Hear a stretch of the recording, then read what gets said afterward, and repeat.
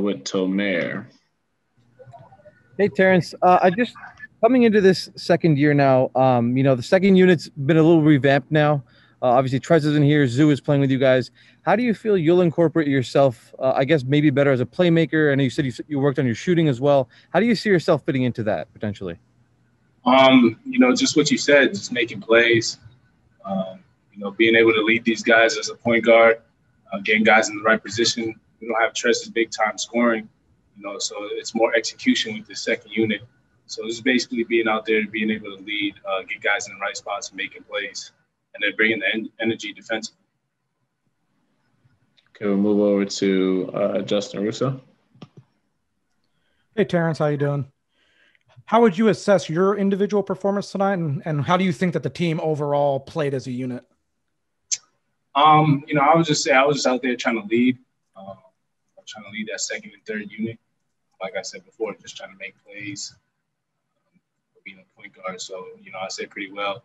And then as a team, we were, communicating defensively. We were trying to get everybody on the same page with that. We got to get better with that, definitely. So I think we just got to do that. We'll be better. One more question from Andrew Greif. Andrew Greif, I'm sorry. Hey, Terrance. Last year, when you would come in with the reserves, so often you were kind of playing alongside Trez at center. I know it's only been 2 games, but with Zoo as that center with that second unit, what have you seen? What's it like to have him as the anchor defensively, especially with that unit? It's great. Trez is great. Zoo's a great defender. He protects the rim. He communicates very well. He lets the guards know what positions we need to be in.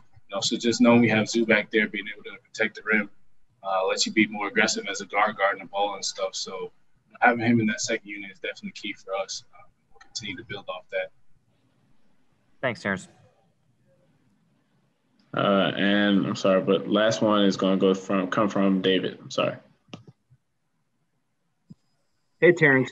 One of the things that, we've kind of heard people talk about the team is, maybe the need for an additional playmaker or something. But, given your skill set, I know you've been primarily a 2-guard, especially in college. But, can you see yourself developing into that kind of player, to kind of lead the second unit and be that guy that can facilitate, and get guys shots and stuff like that?